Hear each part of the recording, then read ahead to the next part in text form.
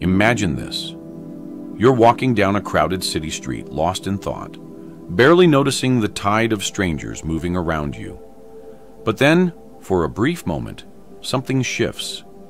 A man in a blue coat brushes past you, and for no apparent reason, your mind lingers on him.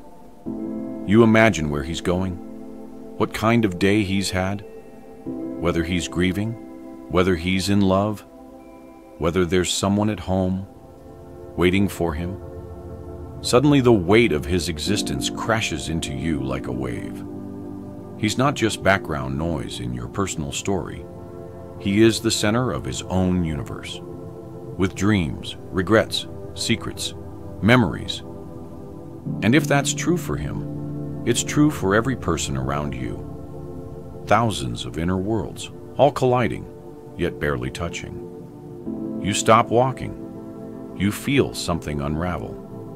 This is the moment Sonder strikes, a fleeting but profound realization that everyone around you possesses a life as vivid and complex as your own. And yet, it doesn't stop there. This tiny fracture in your perception opens into a vast canyon of mystery. What if your awareness of him, the simple act of noticing, was more than just passive observation? What if that awareness, somehow, shaped reality itself? Think about it. Before you noticed him, in a way, he didn't exist in your world. Your consciousness hadn't drawn him into focus. And now that it has, he's real, at least for you. Could it be that consciousness doesn't just witness the world, it creates it?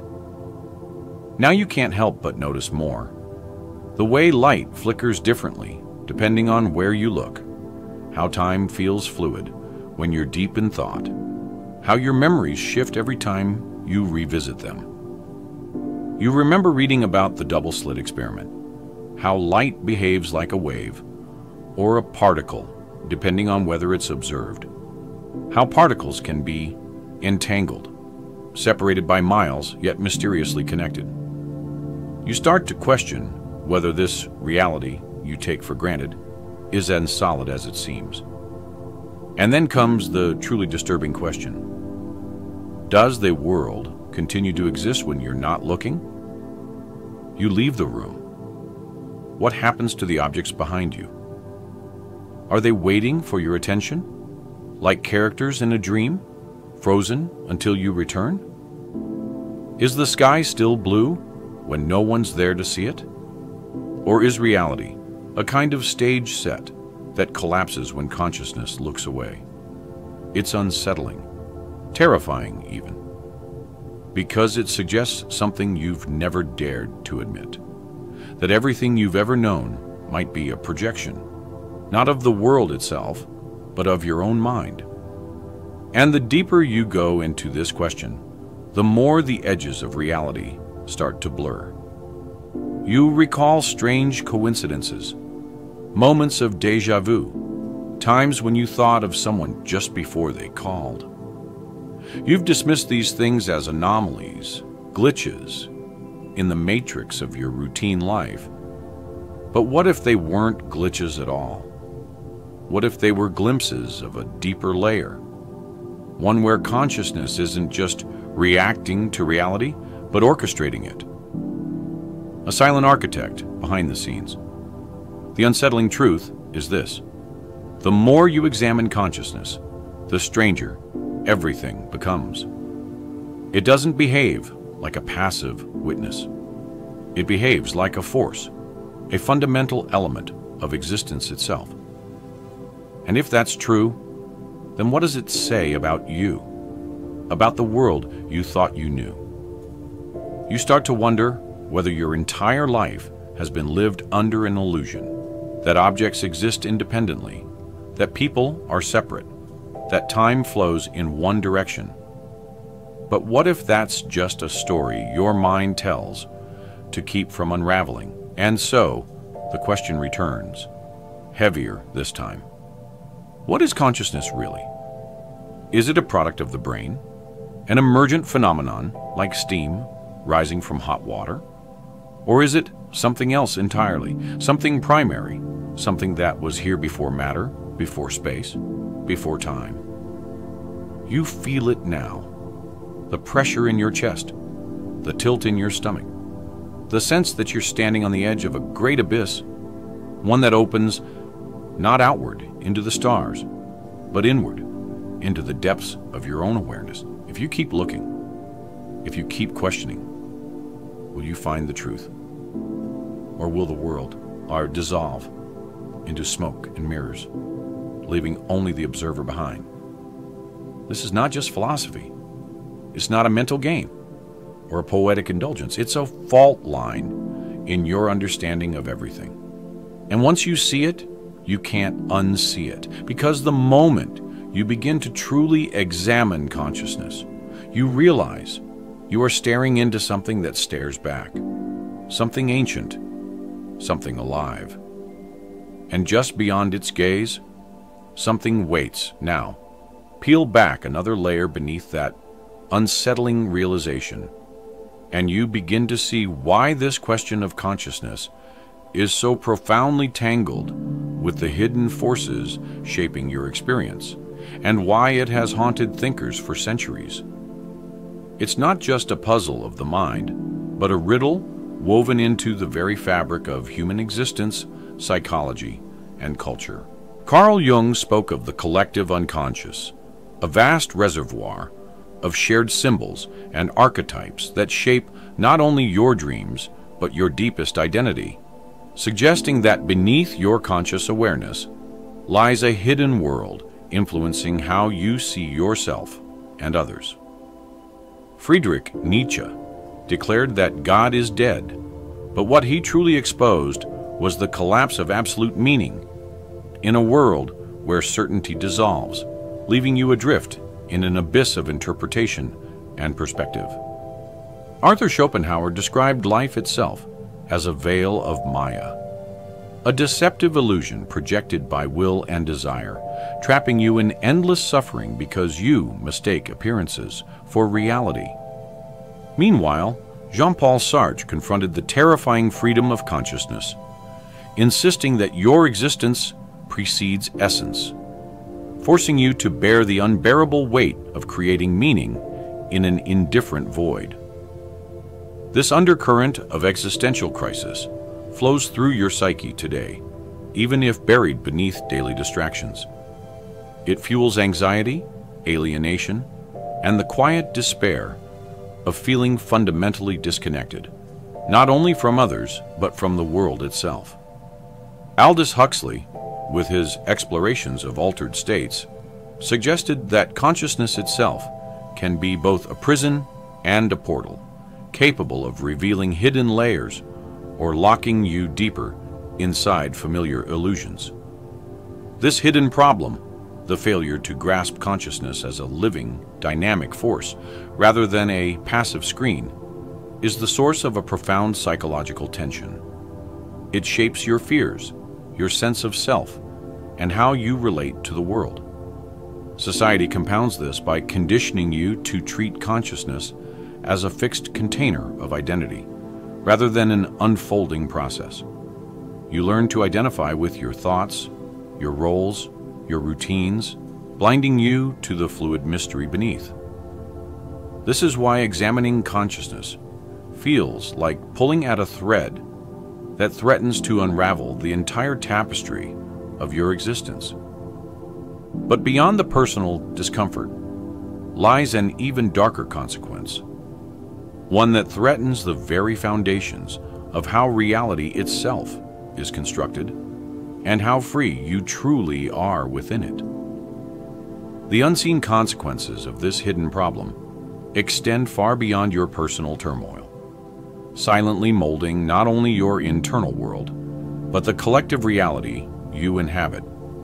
Cognitive biases like confirmation bias and the spotlight effect distort your perception, making you believe the world revolves around your limited viewpoint, while neurological insights reveal that your brain constantly filters and reconstructs sensory input, creating a version of reality that serves survival rather than truth.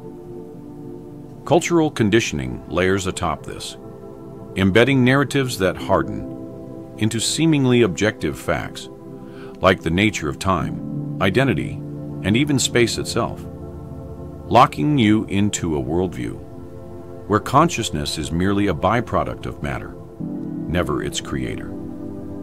This combination forms an invisible cage where your beliefs shape not just your experiences, but influence social structures, relationships, and the way humanity collectively interprets existence. The eeriness deepens when you consider phenomena like the observer effect in quantum mechanics, where the act of measurement alters what is measured, suggesting that observation may not simply reveal reality, but may play a role in its formation. Entangled particles defy classical separation, hinting at a connectedness that transcends physical boundaries and challenges the notion of independent, isolated objects. Your mind, wired to categorize and separate, struggles to comprehend this subtle interconnectedness, and thus perpetuates an illusion of separateness that feels real, yet is profoundly misleading. This unseen trap quietly governs your sense of agency, making you feel like a spectator in your own life rather than an active participant in co-creating reality. The urgency to escape this trap is not merely intellectual, it is existential, because failing to do so means remaining locked in a shadow world where fear, alienation, and illusion persist unchecked. And just when the pressure feels unbearable, a glimpse of a radical breakthrough beckons, one that promises to shatter these illusions and reveal the true, astonishing nature of consciousness itself. Then comes the rebellion, the moment when you refuse to accept the boundaries imposed by conditioned perception and choose instead to challenge everything you thought you knew about reality and yourself. This is not a gentle shift, but a radical upheaval of perspective, a refusal to be confined by the mental cages built by society, culture, and even your own mind. Imagine figures throughout history who faced this abyss and leapt into the unknown. Siddhartha Gautama, leaving his royal life to discover enlightenment beyond the self. Nikola Tesla, glimpsing the unseen currents that bind the universe. Simone Weil, surrendering to the void to find clarity beyond suffering. Their rebellion was a reclamation of consciousness as a dynamic, creative force, not a passive bystander. They understood that to break free, you must embrace paradox, uncertainty, and the fluidity of being itself. Counterintuitive as it sounds, this means dissolving rigid beliefs, surrendering the ego's claim to certainty, and stepping into a state of radical openness where consciousness becomes a co-creator of reality rather than a mere observer. Practices like deep meditation, lucid dreaming, or even simply sustained, focused attention can serve as gateways to this transformation, allowing you to glimpse the world beyond the veil of ordinary perception. This rebellion ignites a profound empowerment, the discovery that you are not a victim of circumstance or an isolated individual trapped in a mechanistic universe, but an active participant in a living cosmos woven from consciousness itself. The journey is not easy. It demands courage to face the void and the unknown. But those who have walked this path reveal that beyond fear lies a freedom so vast it defies description.